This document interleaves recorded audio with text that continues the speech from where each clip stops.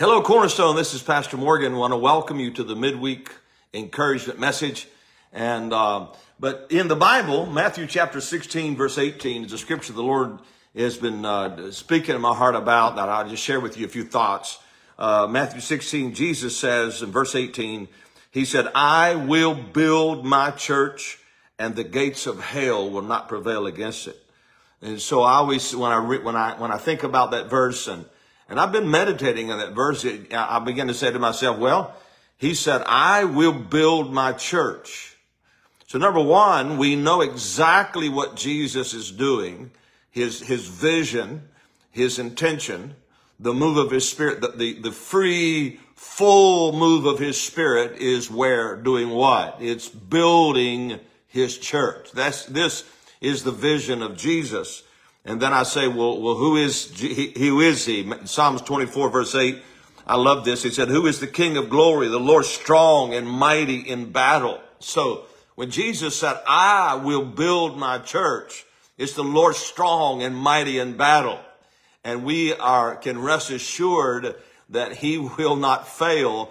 He will destroy every hindrance and his church will be built. But I believe we have to see that not only globally, but we have to see that locally and see that what God is doing locally. And I know there are many churches in our area, but we're just talking about Cornerstone. So what is God doing? God is building Cornerstone. He is building his church.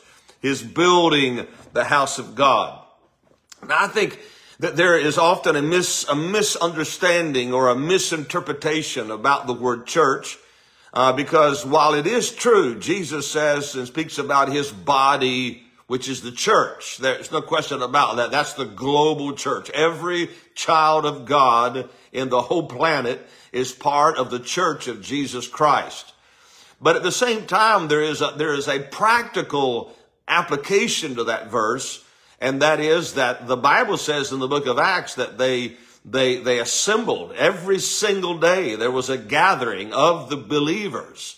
They were gathering, and whether it was in homes or whether it was at the temple or wherever that was, there was a gathering, and they would gather.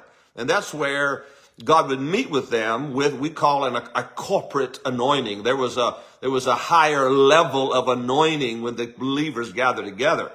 And that's important because if we just simply see the church as the global church and every born-again believer being a part of that global church, and we fail to recognize what God is doing and gathering those people into assemblies, then we're not seeing the whole picture. Matter of fact, even this verse, he said, I will build my church. I mean, how can building his church refer to individuals being saved?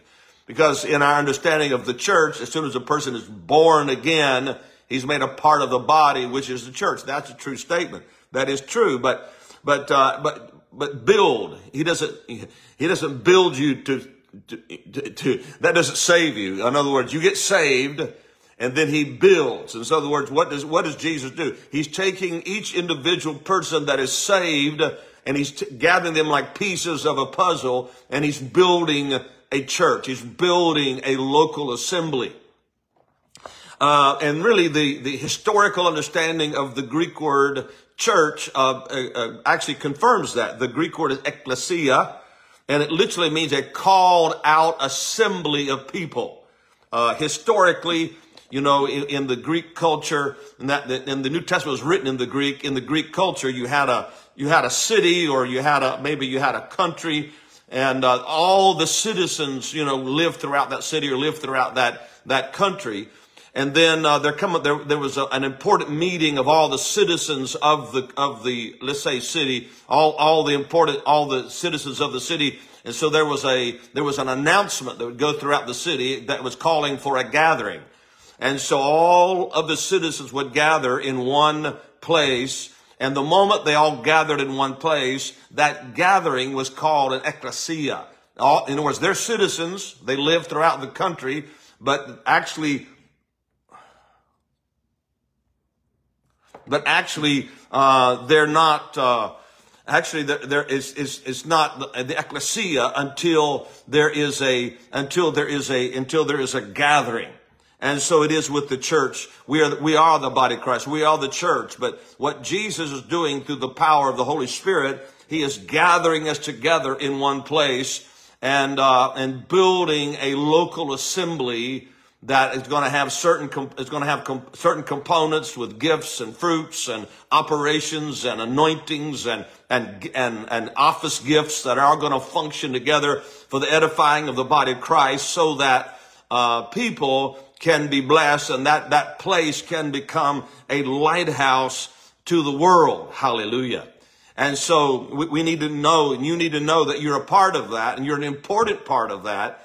And so as we submit ourselves and yield ourselves to the Holy Spirit, he's going to plant us in a local assembly. He's going to plant us in a local body, and our involvement in that local body is important for that whole body. We each have something we bring, something that we do that God by his Spirit has anointed us to do.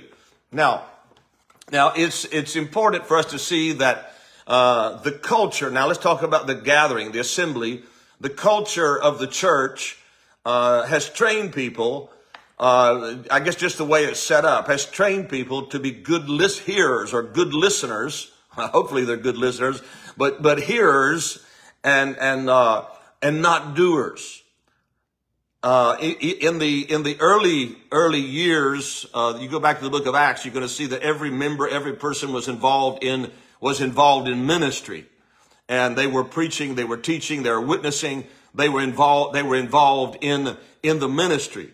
But then something happened around the year 300 AD. There come a change in the church, and I won't go into all that detail, but there was a council that met, and in that council they divided between the clergy and the laity. In other words, they said, okay, this is the clergy, this is the laity. They made a division between the two, which really the Bible doesn't make that division, because the laos, or the people of God, are the same ones as the kleros, or the gifted of God. Amen. The Bible does it different. So there are different offices, and so we recognize a person by his office or by his gift that God by his grace gave to that person. But in the New Testament there was no difference between the laos and the kleros, or the clergy, they call the clergy. But this council got together and they divided between the laos and the clergy and the laity. And then they took all of the ministry of Jesus and gave it to the clergy. And then they defined the ministry of the laity and said that the ministry of the layman, the ministry of the layman is to sit and say amen. Now that came into the church at what we call Catholicism. That was part of a departure from what Jesus had actually taught, and said these signs will follow all believers, and the practice of what we see in the book of Acts. And so Catholicism defined the ministry of the layman, and that was to sit and say amen. So in other words, you be a good listener. You come to church and be a good listener, and you just sit there and behave yourself and say amen when the pastor makes a good point. And once you have sit and said amen, wow, you have fulfilled your ministry. Well, that's not true. That is absolutely not the truth. One of these days, you and I and all of us are going to stand at the judgment seat of Christ, and Jesus is going to look at us and say, what did you do with the calling I put in your life? And people are going to say, well, Jesus, I went to church and I sat and I said amen. I supported the pastor every time he preached, and every time he made a great point, I always encouraged him with a good amen. Well, that's not your ministry. That is not your ministry. Just sitting and saying amen is not a ministry. Thank God for people that are encouraging when the pastor is preaching, but that is not your ministry. Being a good listener is not your ministry. Matthew chapter 7, Jesus says, let me read this, Matthew 7:24. Therefore, whosoever hears these sayings of mine and does them, I will liken him to a wise man which built his house upon a rock. And the rain descended, the floods came, and the wind blew, beat upon that house, and it fell not, for it was founded upon a rock. So Jesus here is saying that the person who is who not only hears the word, but is a doer of the word, that is the one that's going to stand in the time of trial, in the time of testing, not just simply a good listener. He said, everyone that, verse 26, and everyone that hears these sayings of mine, he's a listener, and doeth them not. So all he is a listener. He's not a doer, he's just a listener. Shall be likened to a foolish man, which built his house upon the sand, and the rain descended, and the floods came, and the winds blew, beat upon that house, and it fell, and great was the fall of it. So Jesus differentiates between listeners and doers. And so, and again, the culture of the church has lent itself and has really trained members that's all is required of you is to be a good hearer. Just go to church and be a good listener. That's all. And once you've done that, you've fulfilled your purpose. And that is absolutely not the truth. I'm telling you that Jesus Christ died on a cross, came in your life, and when he did that, he made you righteous so that the Holy Spirit could come inside of you and empower you to be a witness and a worker in the kingdom of God. And there is a need, there is a call of the Spirit of God for every believer to recognize the gifting, the calling, the anointing of the Holy Spirit that God has placed upon your life. And maybe you've never gotten involved before. Maybe you've never done what maybe the Spirit of God is speaking to you to do. But I'm telling you, take a step. I mean, break the inertia, break free of that religious tradition that just says it's enough to be an attender and a good listener. Listen to what James says. James chapter 1, verse 22. He says, but be ye doers of the word and not hearers only. In other words, be a hearer, listen to the word, but then be a doer of the word.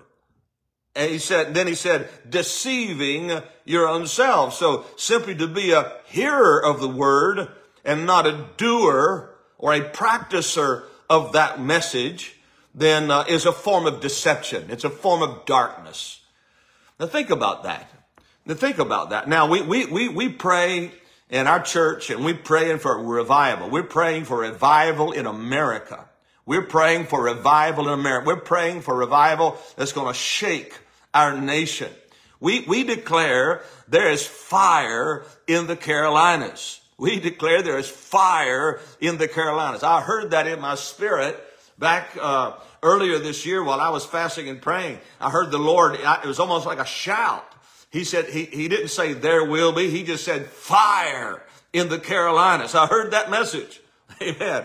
And with that, I had this impression, and I saw this picture of what I saw was a tremendous revival. People, the place was jam-packed, and the power of God was flowing, and thousands of people were getting saved, healed, delivered, blessed, powerful by the power of God. Yes, I believe in that, but I'm telling you right now that the greatest hindrance is not the people that don't go to church. The greatest hindrance are the people that are in this form of deception, where they think that simply attending church and being a good listener is all that's required. No.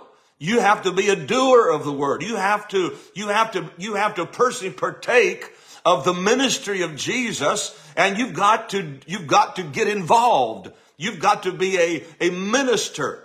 Now, you may not be in an office of, apostle, prophet, evangelist, pastor, teacher, but simply you're in the body of Christ. There's a ministry. There's a ministry in your life. God filled you with the Holy Spirit. He filled you with the Holy Spirit, and He gave you power. He gave to you power. Now, if I were to look at the work of the church, we can, in a real broad way, very simply, the work of the church, I believe, can be divided into three main compartments. What is the work of the church? Number one is prayer. It's what Dr. Doug Small called the work of prayer. Prayer is the work of the church. The prophecy, Isaiah chapter 56, verse 7, God said, my house shall be called a house of prayer. And so the main function of the local church is to be a place where people gather and pray. Now, yeah, you ought to have a prayer life of your own, have a prayer closet, 100%. I believe in that, and we preach that. But I'm telling you, there is a great need for God's people to come together and pray together. Learn how to pray together. Amen. And so that is number one. What is the work of the church? Number one is prayer. Number two is evangelism. Amen. It's evangelism, reaching out to the unsaved. There are many of them that live in our community, and we've got more people moving in this community than ever. And God has positioned us right here in the middle of a harvest field. We live on a mission field right here in Wake County, North Carolina, and God is sending them to us from all over the world. You don't have to get on an airplane and fly halfway around the world. They're right here in Fuquay Varina. Amen. So evangelism, and we have the church. We have, what do we have? We have lifelines. Jeanette leads that. They go knocking on doors. They go to parks and wherever there are people gathering, and they go there to win souls. Or there is street reach. Man, these guys are going into these apartment complexes with our truck, with the church truck, the street reach truck that's fully equipped, and going in there, and they're preaching the gospel, and children are being saved, kids are getting saved, adults are getting saved. Amen. But hey, listen, there's plenty of room for more. We can form more teams. Amen. We can form more teams. We could do 3 apartment complexes every Saturday. Amen. Now we'd have to do some work and work to find those apartment complexes in the Triangle area where you could get in there. But the whole point is do the work of an evangelist. Do the work of evangelism that Jesus called us to do. And the number 3 is discipleship. Discipleship. That is, Jesus said, make disciples of all nations. Not enough to just get them saved. We've got to disciple them. And God wants every believer to be involved in discipleship.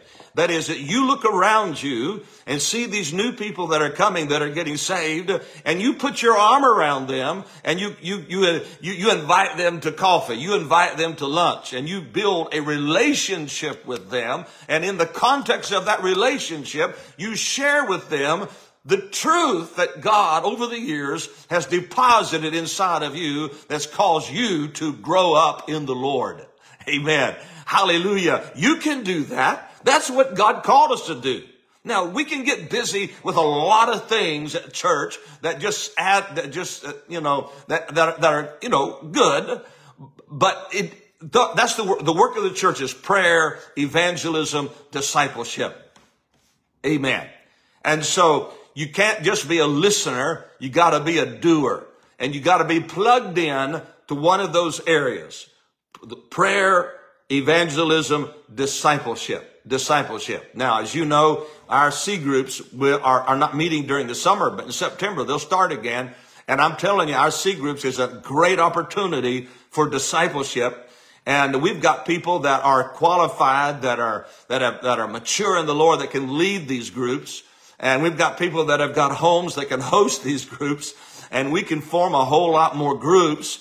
And through those groups, we can disciple new converts. We can disciple new people coming into the church and see them grow up in the Lord. Man, one of the most exciting things in the world is to see somebody get saved, have a real experience with Jesus, a life-changing experience with Jesus, but then watch them grow up in the Lord. Hallelujah. Man, there's some people at our church I could just point out and tell their story.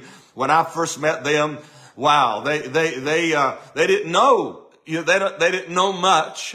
They weren't in church. They didn't go to church. They didn't go to a teaching church. And man, when the word of the Lord began to just fill their heart and just watch them grow up in the Lord, and to go from a place of not saved to a place of saved to a place of being strong in the Lord. Ephesians says, strong in the Lord and the power of his might. Hallelujah. Amen. God bless you. We'll have church tonight, Wednesday night, 7 o'clock. I'll be there by God's grace, and hope to see you there. I love you. God bless you.